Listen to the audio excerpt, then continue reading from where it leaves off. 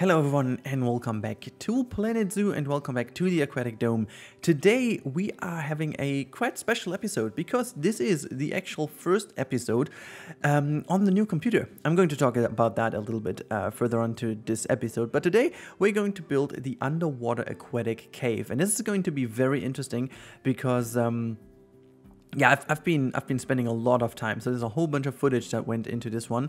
We've done this through, during various streams, and you can see me doing some fixing here before we head over into the underground area.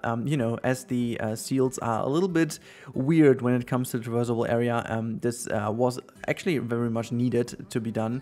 Otherwise, we would have an issue. And yeah, I forgot some animal settings, some basic stuff. But yeah, you can see I was just doing some random stuff here to make sure that the animals can move and are more willing to go inside. But yeah, so now we are starting basically to make this area in general just a bit more beautiful. But I want you to talk you through the idea behind this whole process a bit more. So when we are coming in this whole thing, we are coming from the more South American / tropical area, a lot more towards the Arctic area, and or let's say the colder water area. And in fact, also it's from salt water to fresh water, or the other way around. I think it's the other way around, right? It's from fresh water to salt water, because yeah, that makes sense, because the river otter lives in fresh water, as I'm not sure here, by the way. I'm confused. Anyways, but one or the other.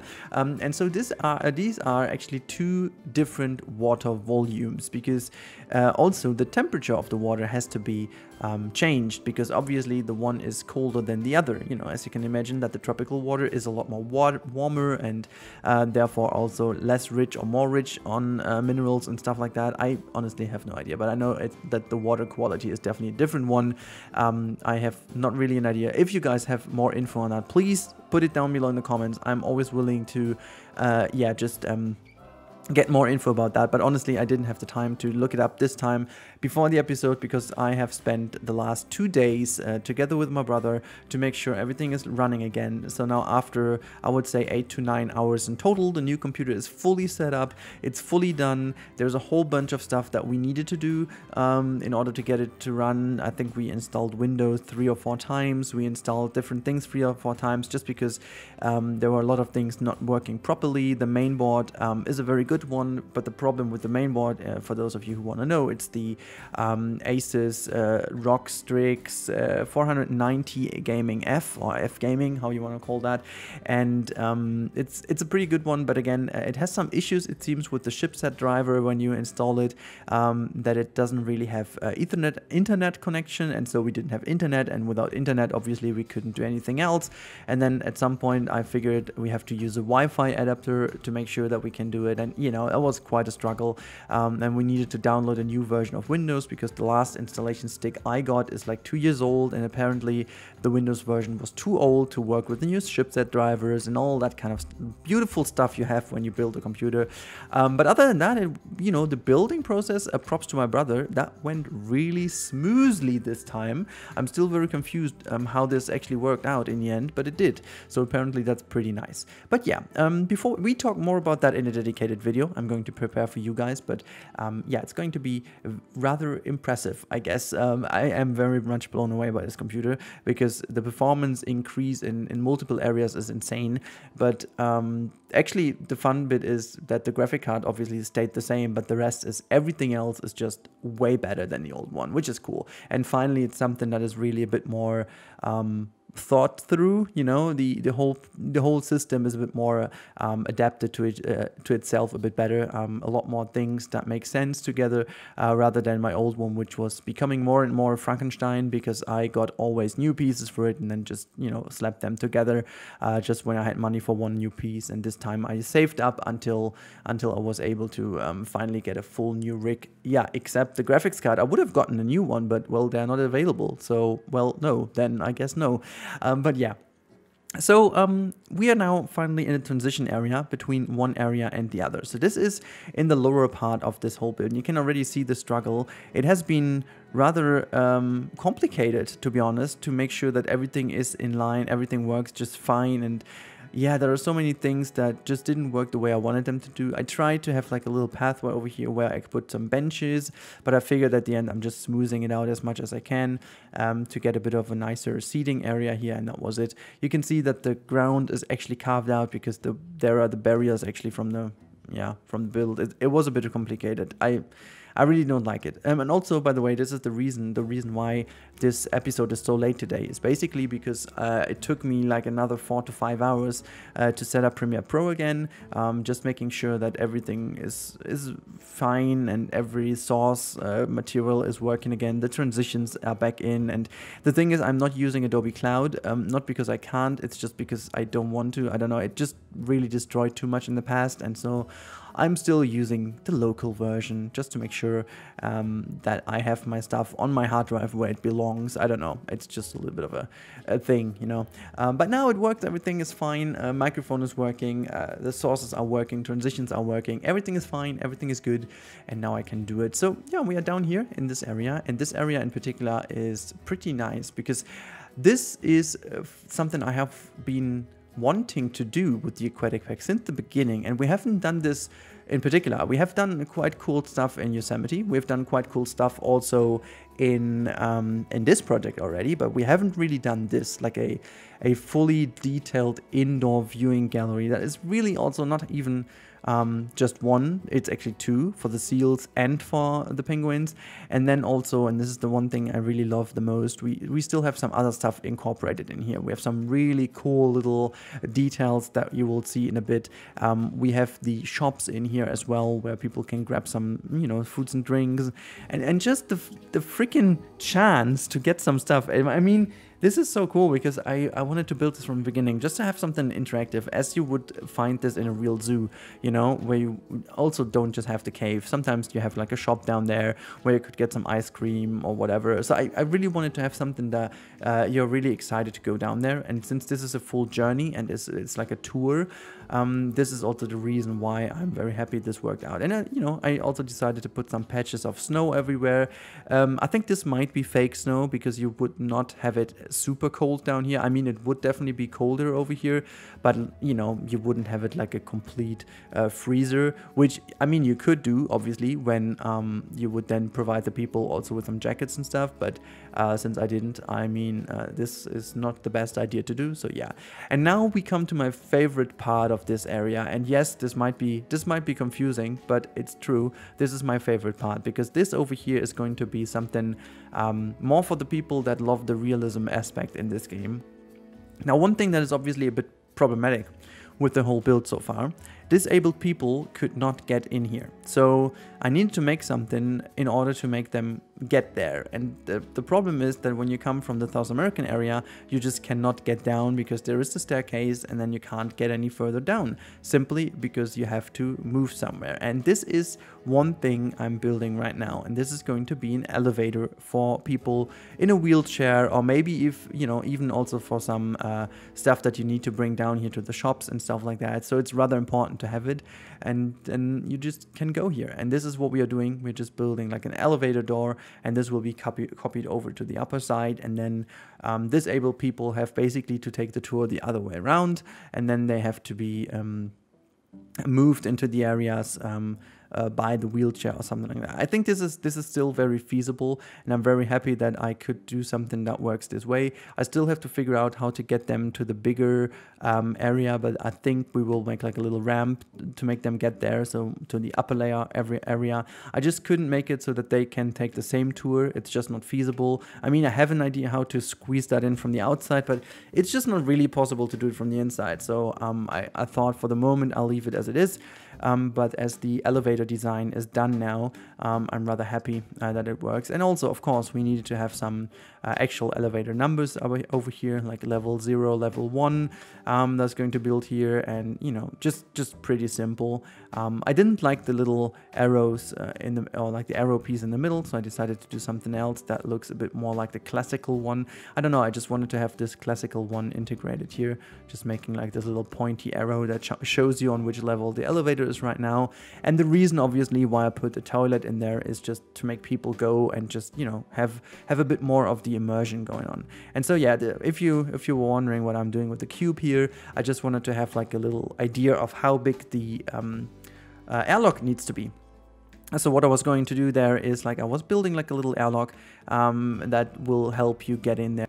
And now we are getting into my favorite part of this episode, because this is something I'm very curious to hear your reaction on. I built something that I have had a good memory of when we've been to a zoo in Wuppertal. I saw some cool bits of backstage props, or hiding the backstage, and I wanted to build this in here. And please let me know in the comments down below if you have seen this already, either someone doing in Planet Zoo or in real life, because this is something I was really happy how it turned out, and this is most likely my favorite area of this build so far, which is weird. I know I'm weird, but still. You can see that I'm building something around the energy provider here, or the generator, I should say. And the reason why I do this is to create like a fake door into these rocks over here. You can see the idea is actually to make this all vanish behind a more or less natural rock looking wall. And then there are these opening things are like tied into the rocks, so they are very much hidden away in the looks of it, and I am a big fan of that. I really think that this is something that really helps to sell the realism aspect of it, and I'm really happy that I did it this way. So yeah, just putting some little props here and there, putting some, you know, information also in, like some education. This one is also going to be hidden away pretty nicely. In here you can see I'm using these rock pieces to make sure it's all looking rather integrated into the wall, using some of these rocks over here, the fake rocks, and making sure it all kind of, you know, ties together in a nice way. And then I found something. Oh my god, I really was so happy that I found out how they work together. So I found these glowing things from the Australian DLC together with the little spotlight, or it wasn't really a spotlight, but something smaller that provided some cool lighting. And you can see over here, I figured, you know, making that a little bit more bluish could actually provide for like kind of great looking Arctic effect at nighttime. And so yeah, I ended up doing this, which, to be honest, yeah, I don't know, it just looks so incredibly good that I was really going a little bit mad with it and putting it everywhere. But I think that this is something really that sells a lot more the idea of being a very realistic space. And I'm going to go for the thumbnail today with a dark looking area as well, just to make sure that you guys know what you're looking at, because oh my god, I think this looks so cool. I think it looks really, really, really nice and really well. And yeah, it's just something I'm pretty proud of, to be honest, because I wanted to do this for a while, and then it turned out so nice looking.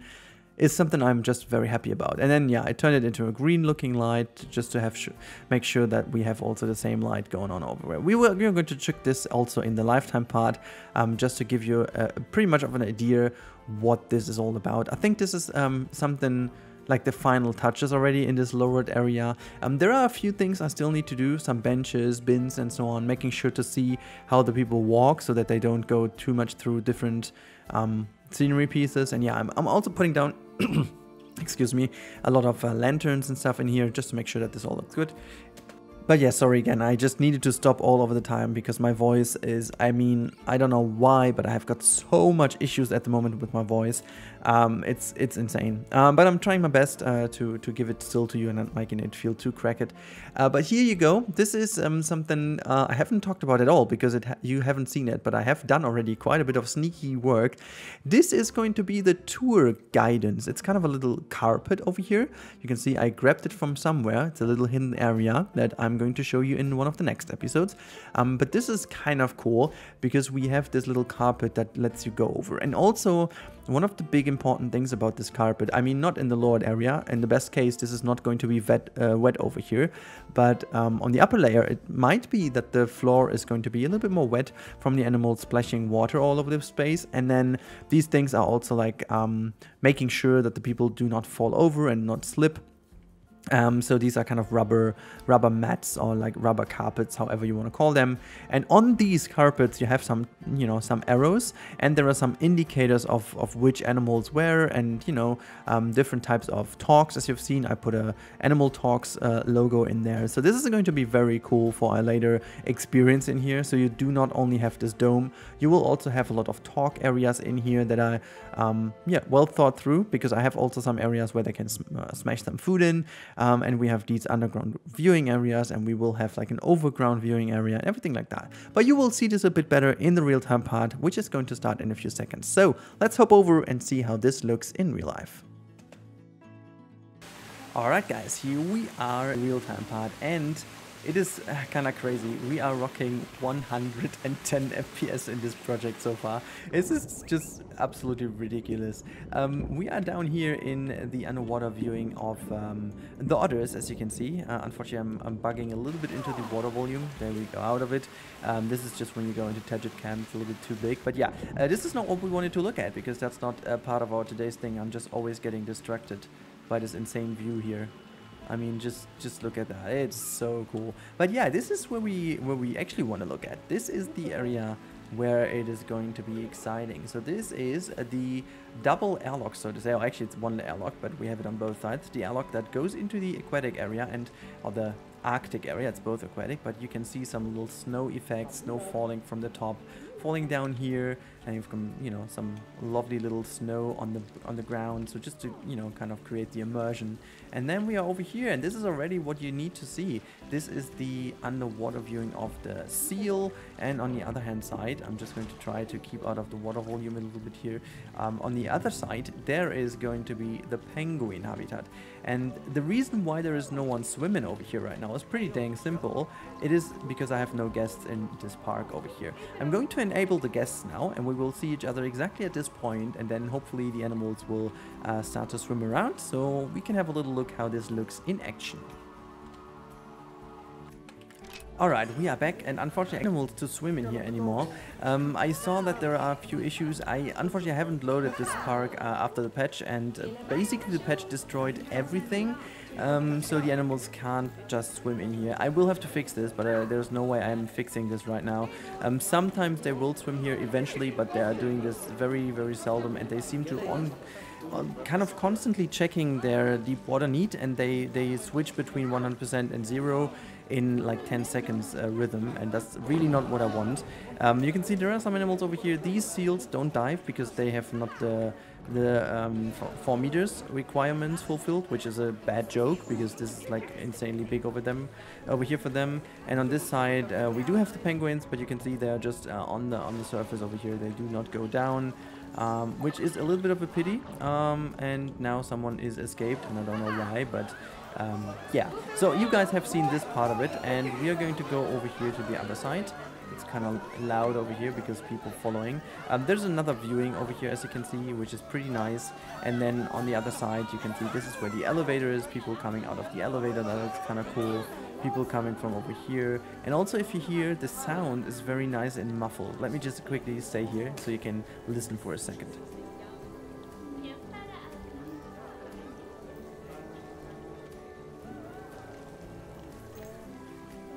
Oh, well, I think it was not that easy to catch, but okay. So yeah, this is how it looks down here. By the way, you have Bo here speaking, which is pretty nice. I always love it when I hear Bo's voice in this game. So she's still with us. She's not leaving us all the time. But yeah, so this is how it looks, guys. This is how it is. And I really hope you enjoyed today's episode of this deep sea cave over here. I really am freaking happy about how it turned out, and I hope you guys enjoy it as much as I do. But now, have a good evening, and as always, thank you so much for your support. In case you enjoyed the content and want to see more, make sure to subscribe. That helps me out a lot, and thank you again so much for cracking these 50k. Oh my god, guys, this is so insane. I really am super thankful. So yeah, that's it, and I hope to talk to you in the next one. Have a good one. Goodbye.